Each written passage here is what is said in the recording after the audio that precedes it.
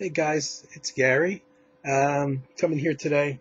I have some problems with my setup here with the microphone. Um, I got a few attempts going here to try to record something. Let's see if this one works. I'm here today mainly because I've been feeling guilty about not doing any videos. I don't have an excuse. I'm not working. Um, I got sidetracked by VCLT stuff coming along. Um, and I guess I kind of feel that I've got some ideas of people I want to do, like Harold Weiss, but I don't want to do them until I have copious notes, and which causes me to have to listen to the stuff in great detail and take notes. And I'm like 75% there, and then I just kind of drop it. Well, whatever. I got a bunch of VCLT, which I did videos on, and I've been listening to that stuff and going through my archives, my boxes here, as I do several times a week. I find myself going through my various containers full of CDs and vinyl. The vinyl, I've pretty much gone through all of it because just from looking through the things that I've shown in earlier videos, so I pretty much know what I have. But I have so many more CDs. And I've only got some of them kind of together in groups. When I was lucky enough to find most of the ECM artists, I found all the individual CDs I have, so I keep them together in cases. But I actually have plastic storage bins just full of stuff that's not really sorted in any fashion.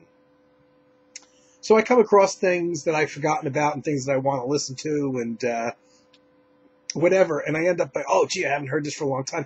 And I end up pulling various things. And I'm probably going to do a lot more of these videos because it's kind of hard and time consuming in terms of preparation to do an artist profile.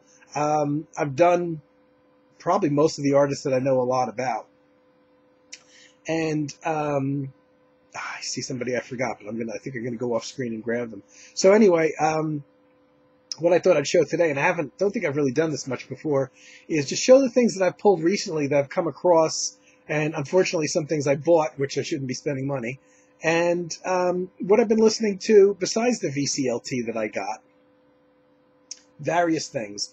And just going through my various storage bins full of CDs, I've come across a lot of the classical stuff, which is almost completely, totally unsorted. And I'm happy to go through it because, I tend to forget about a lot of the things that I have. And when I see them, it's like, wow, I either don't remember what it sounds like or I want to hear it again. Now, largely because for the first time I've been writing music using a software, sequencer program. And initially when I started using it, when I bought it year or two ago initially, and I couldn't figure it out, but I was working then, so I didn't really honestly put much time into it. About 6 weeks or so ago, I decided, let me see if I can get anything out of this. And my initial idea was to just record a couple simple sequencer phrases that were repetitive, like you've heard in music, pretty much since the 70s, especially electronic music, and create a couple sequencer patterns, maybe, to record synthesizer stuff over playing on the keyboards. After I spent some time working on the program, I actually started figuring things out, and I came up with a concept for a new album and everything. And as always happens, I have the concept, but the music itself changes greatly. So by the time the music comes out, it's bears little resemblance to what I thought it was going to end up sounding like. And that's because I was able to figure out a great deal of things in the sequencer program and decided that I would go that route. And instead of just using the sequencer to create kind of a rhythmic sequencer phrase that I would solo over, like you've heard on the 70s, especially the Berlin artists, I started realizing the capabilities of what was in there, and started listening to the classical sounds that were capable in the software, which is incredible orchestra stuff. French horns, which I love, and ended up, instead of doing an electronic oriented thing, ended up writing, starting anyway, a piece almost entirely based on sounds, orchestral sounds. So my concept for the album was always going to be two very long pieces. They were both going to be electronic synthesizer pieces, and now I think I'm going to do one of each. I think I'm going to do a really long synthesizer piece and another piece, which is going to be surprising because it's going to sound almost totally orchestral.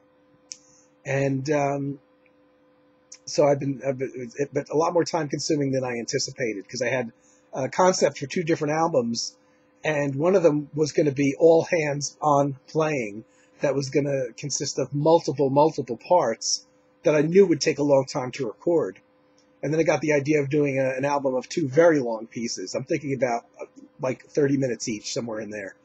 And I thought, well, that'll go a lot quicker than this other piece. But then, once I get into it, I'm really looking to put something out that's not, I'm not going to record it just because I think it's faster. And what happened is, I thought it would be quicker to do these two long pieces, but then when I got into the software and I realized how complex I could get with it, I decided, this is going to take a lot longer than I anticipated it would, but I want to put out something that is worth listening to, and, hopefully something that would stand up, that you could go back to 10 years from whenever it's released and listen to it and it's still valid. I'm not just going to do an album with two long pieces because it's quicker than the first concept I had. So I do put a lot of effort into this stuff, which is why I don't really record much.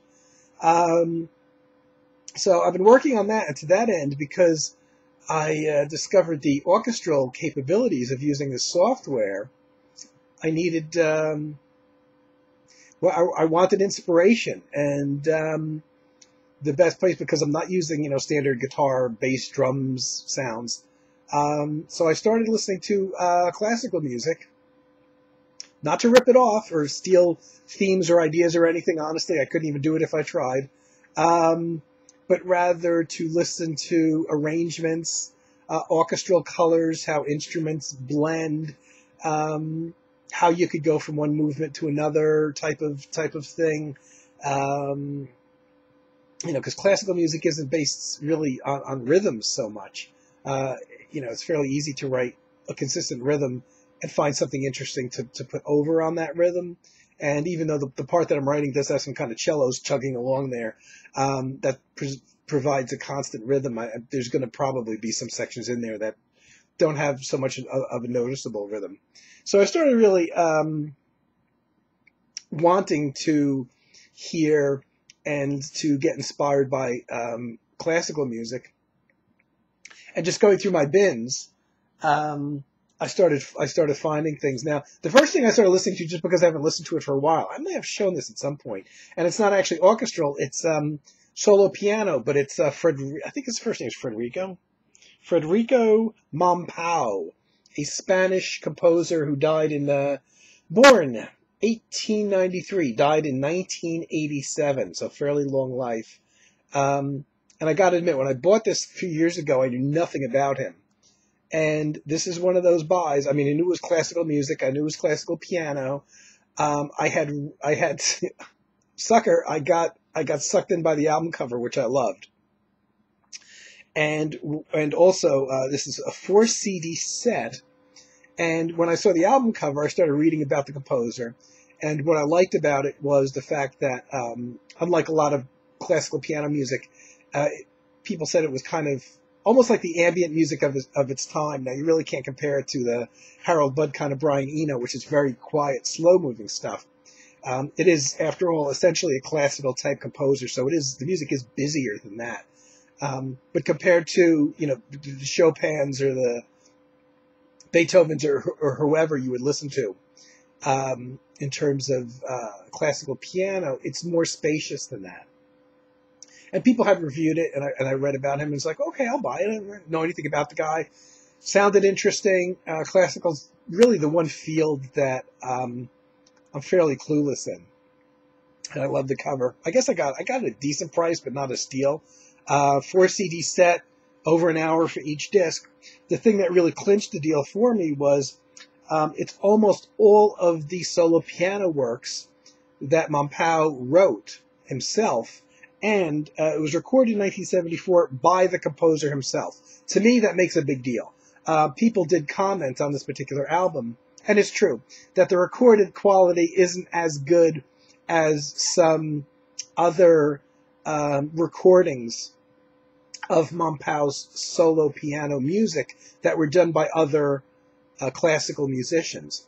But for me, it makes a big difference and a big deal that it's the composer himself playing his own music versus, a traditionally trained classical pianist who's basically reading music off the paper and not putting any of himself into it, really. In Mompau's case, he wrote it so he could change it even as he's playing it. So the recording is good. It's not bad. It's from '74, so it's not ancient. But there's you hear times when his foot taps, for instance, on the floor as he's playing the piano. But I think if somebody said it's not like you have to.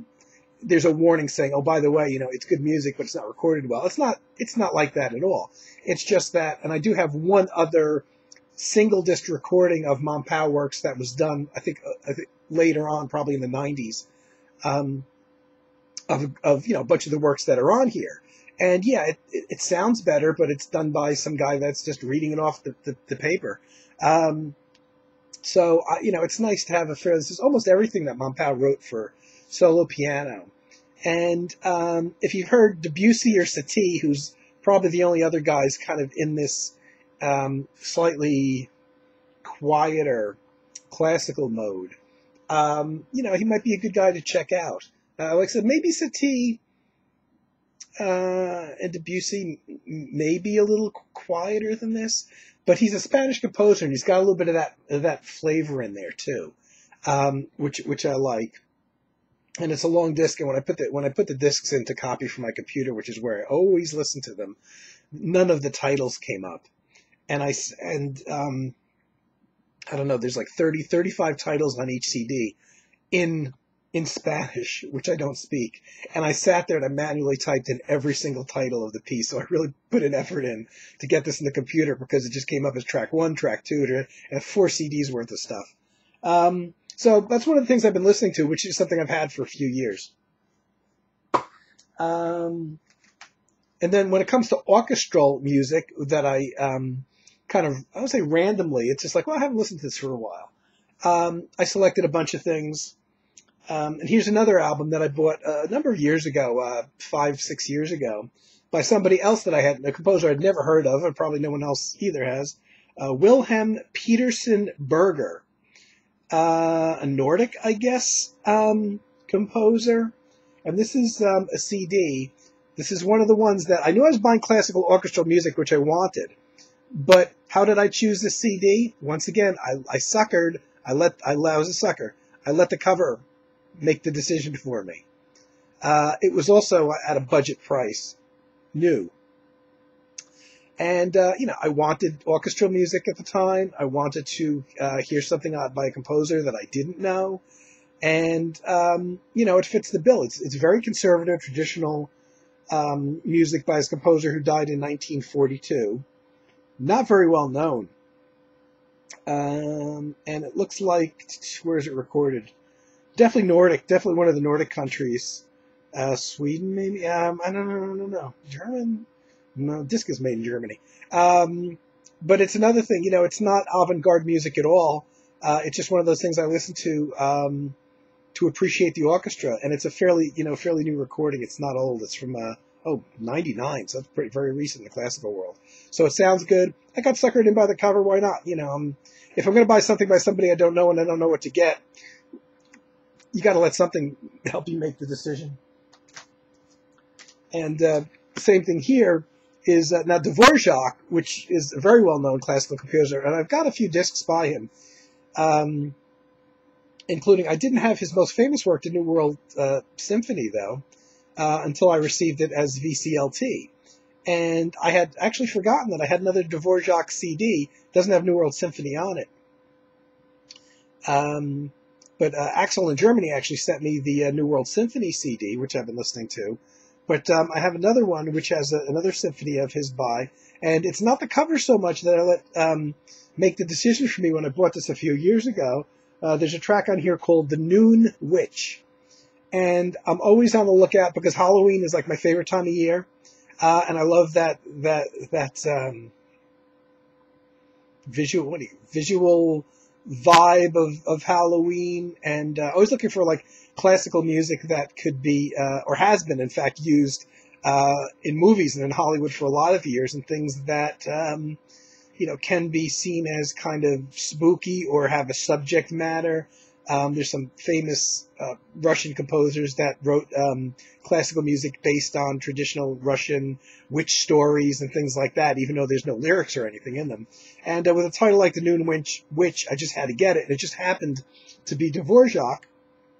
And, it's a full orchestral piece. I think this might be the only other album besides the one that Axel sent me that I have of just Dvorak works. I have his works on compilation CDs by, multiple composers. But I think this is only the second Dvorak I have. And The Noon Witch isn't anything I'd ever heard of before. So that's one that I bought because of the cover. And I came across this one the other day. Handel's Water Music, which is no big deal. It's a nice cover. The thing that I like about this, it's only a 43-minute CD. It only has just water music on, only one track. It's not broken up into movements or anything. And you see it's one of those little single, cardboard single cases. The reason that I pulled this out, besides I hadn't heard the full water music in years, was this was the first classical CD, not the first classical album, but the first classical CD I ever bought. CDs were very new at the time. And there were no budget CDs because they hadn't been out. So every album that was coming out, whether it was a new album or, a reissue of an old vinyl album, were coming out at full price. And I was shopping at the CD store, and this would have been the late 80s, I don't know, 86 or so. And they had this on the stand. They had a bunch of these on the stand at the checkout counter. And at that time, buying a new CD for $3.69, a new sealed CD, obviously a budget because there's no case on there. It's just the thing, just the cardboard slipcase here.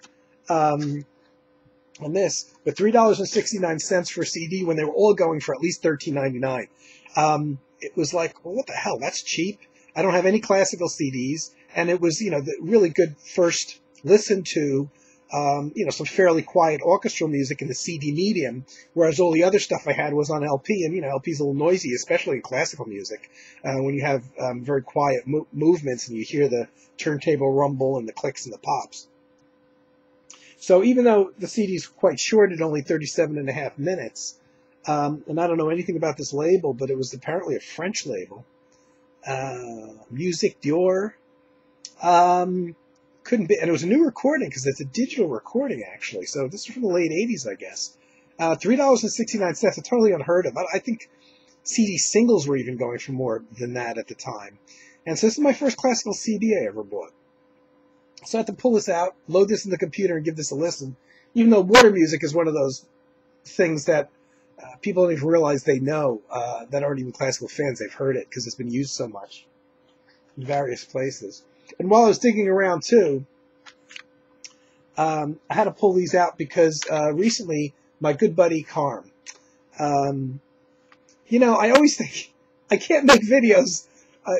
If I ever attempted to make a video of something that I think Carm doesn't have, it would never work. And this is one of those things because I have these CDs. I didn't mention them at all by this composer. And I totally came across them by accident. Piero Melesi. Who passed away, but apparently he did more film music than his own albums, so he doesn't have a lot of his own albums out actually. And I only have 2 CDs by him. Looks like they're from '86 and '82, possibly. One was recorded in 1980. It's hard to tell because these both were recorded a number of years before the CDs were actually released, before the music was released on CD.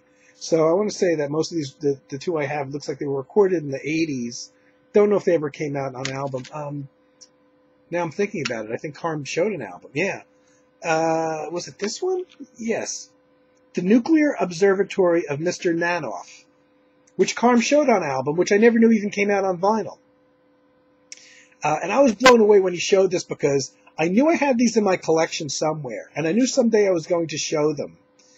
And I was thinking, man, nobody's going to have any of these CDs or know who this guy is because I only came across him totally accidentally. And I think I bought one of his CDs because it was on sale for like an incredibly cheap price as a clearance thing.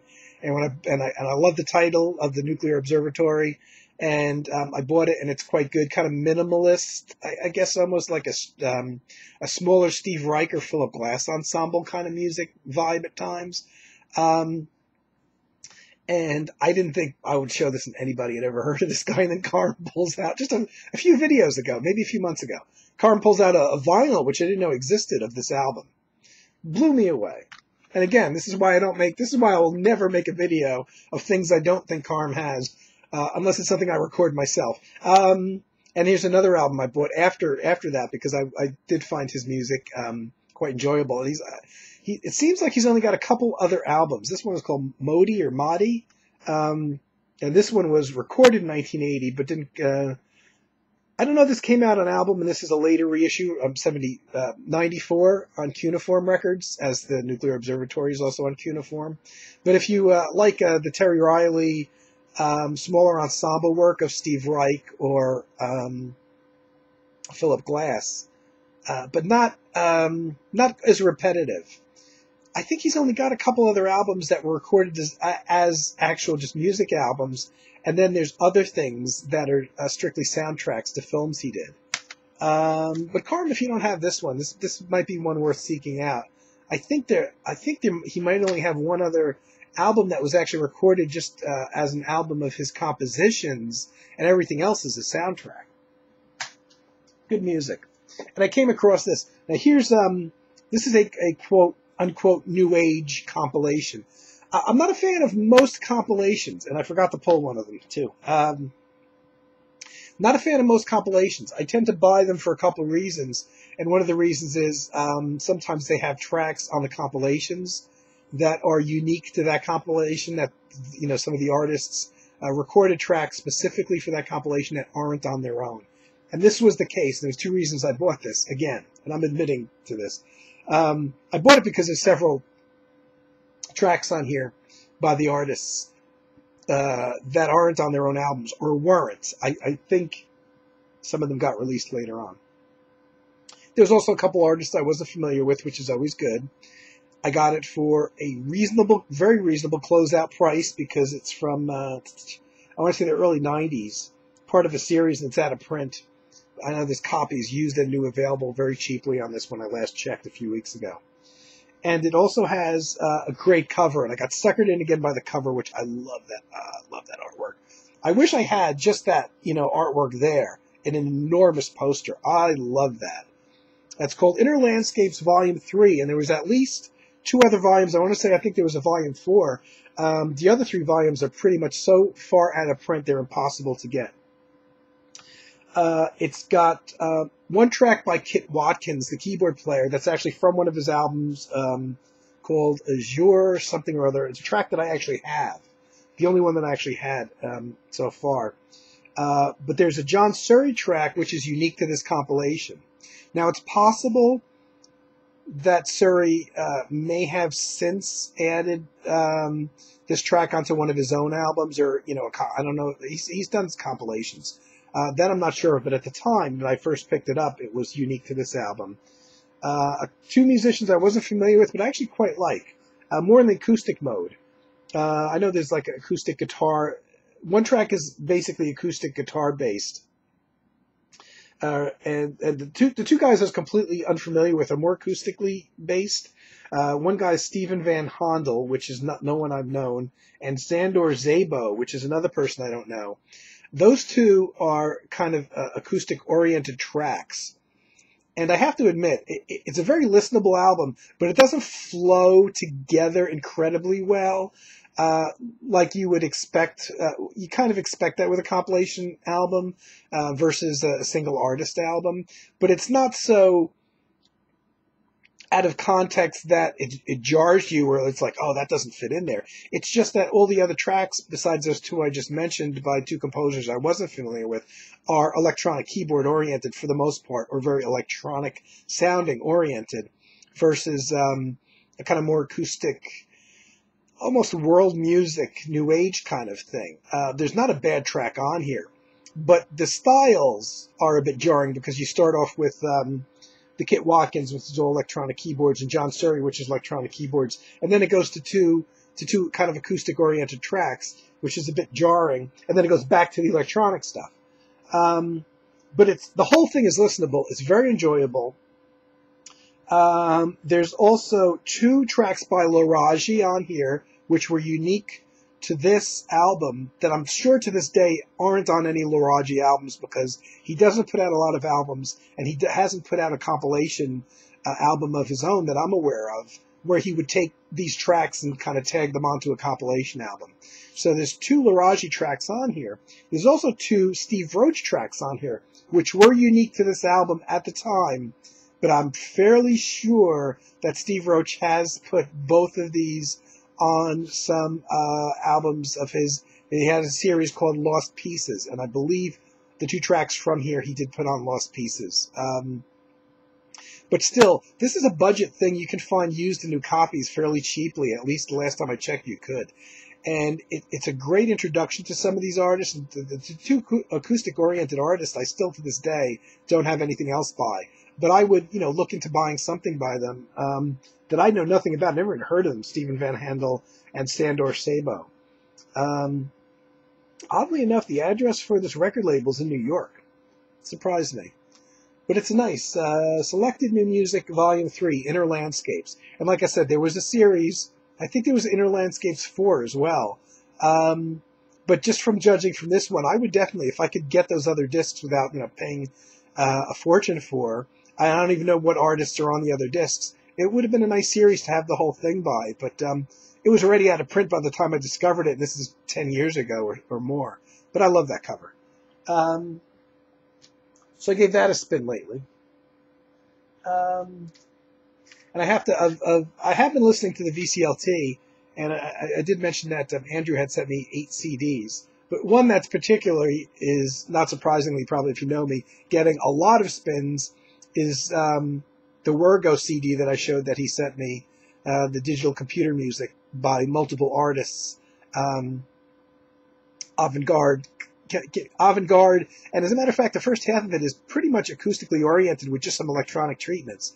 But it's exactly the kind of thing that I'm digging on in terms of, kind of getting ideas for my own music, because most of it is acoustic oriented, at least the first half of the CD, versus just the electronic stuff. And it's pretty avant-garde stuff, but using traditional acoustic classical orchestral instruments.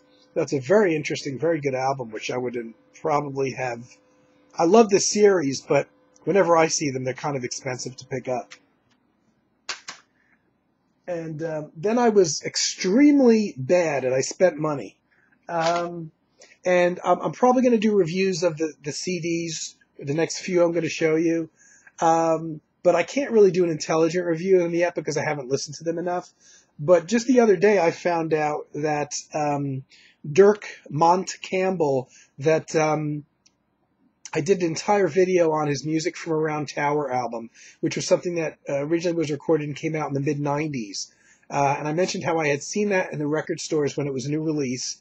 And I didn't pick it up, though it looked interesting. And then I couldn't get a hold of it, and it took me until this past Christmas to find it again. So it was almost 20 years for me, because I think it was originally came out in 96. And it just, you couldn't get a hold of it. And when I saw copies of it, they went for ridiculous prices. And all of a sudden something happened, and some copies started surfacing late in autumn last year. Kind of expensive, around $20 for a single CD. Now, oddly enough, there's more copies at a much cheaper, like standard single CD price. But that was an album very much kind of like of world music, I want to say. done by Mont Campbell, who is known as a bass player and oddly enough French horn player for bands like Egg. He's from the whole Canterbury scene from the late 60s, early 70s. He kind of left the whole progressive Canterbury scene years ago and started studying world music. And that's pretty much when he records now all he does. And I like that Music from Around Tower, and that's just one of those discs that I kind of like went chasing down. And then a couple weeks ago, I read that he did a follow-up fairly recently, in the last couple of years. So it wasn't, I'm looking for a date here. He mentions it in the book. There's a lot of notes in the book, which I like. He says, okay, Music from Around Tower was 96. And sometime in 2009 or 2010, he started writing a follow-up, which I had no idea about because it doesn't show up. You can't, you won't see it pop up on Amazon, unfortunately, called Music from a Walled Garden. Very much in the same vein as Music from Around Tower. Very much acoustic, using a lot of instruments that you or I have probably never heard of, especially wind instruments, unusual horns from different cultures and things like that. Very much like the Music from Around Tower. And I'm probably going to, I have to really absorb this and get into this a lot more than the couple listens I gave. It comes with it's a nice picture there, nice detailed booklet in here that he writes about the inspiration and the instrumentation and stuff. And I guess the reason that I wasn't aware that this came out, because this has been out for a few years now, is because the only place you could get it is from Burning Shed UK in England. Apparently no import copies have made it over here, and he records for the Burning Shed label, and they have really no distribution here, but I'm surprised that you couldn't even buy even expensive import versions. Couldn't find it anywhere, even looked on eBay. And I don't think the Music from Around Tower that wasn't released on Burning Shed, so that was a lot more readily available than this. This, I had to pretty much order from the UK from England. And the exchange rate isn't great right now either, I will say. And I was just going to order the single CD, but with postage and the exchange rate, that was really bad. I wanted to try to make it a little bit more worth my while. And I found out that they actually had a budget section on Burning Shed where they were letting go of some of their things for fairly reasonable, like less than half price. And I thought, man, that one Mont Campbell CD is going to cost me a lot of money, and I'm going to pay for shipping anyway. So two of the things that they had on budget were two Roger Eno albums that you can't get here as well. They're also on Burning Shed, both from the 2000s, 2009 period or somewhere around there. Maybe 2000, maybe as far back as 2002. They're essentially solo piano albums. One's called Anatomy, and the other one is called Fragile Music. And again, if you look on Amazon here, and I even think I looked on eBay and everything, again, no copies are making it over here. And because they were budget releases, and I'm semi-familiar, I think I covered some of Roger's music. It sounded like they would be kind of like Harold Buddish. They're primarily acoustic piano, but they're treated, but it's not treated as much as Harold Budd's piano, which has a lot of reverberation, or Harold often uses electric piano, which he heavily treats. This is more acoustic piano oriented a little bit, but there are what sounds like synthesizers playing along very quietly on some of the tracks in the background. I wouldn't say it's as good as Harold Budd's music. I'm not sorry I bought it, though. It's probably better than almost... I think the Voices album that Roger Eno did, which is very well known because it was released here in the U.S. in like 85, is probably better. And that's probably his best known album. Certainly in the U.S. it got released here multiple times.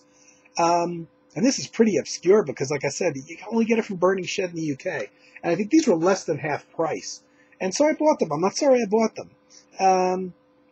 Because in the end, for 3 CDs and with the exchange rate and the shipping from the UK, it cost me about $39. And that's probably not a whole hell of a lot more than it would have cost me just for the Mont Campbell CD on its own. So, I kind of made the purchase a little bit more worthwhile. It still averages out, I guess, to about the standard CD price. But these are interesting. I have to give these more listens. But maybe not as good as... there's some nice notes in these, some brief liner notes in here. One of the albums was recorded, and it's interesting that Roger would mention this, during a very difficult period in his life emotionally. Kind of interesting and nice that he would include those facts. That's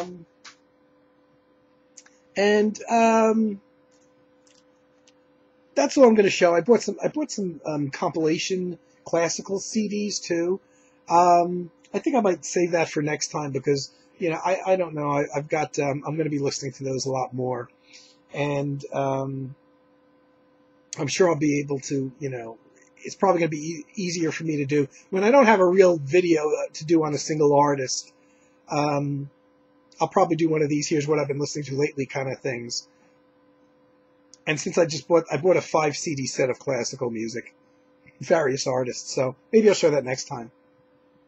But that's a lot of what I've been listening to, guys. I don't know if any of that's really interesting to you or not. But hey, I wanted to put something up. So this is it. I'll be back. I'm going to try not to let such a long gap go here, and I have no excuse for it. So hope everybody's having a great week, and I will be back soon. Take care, everyone. Bye.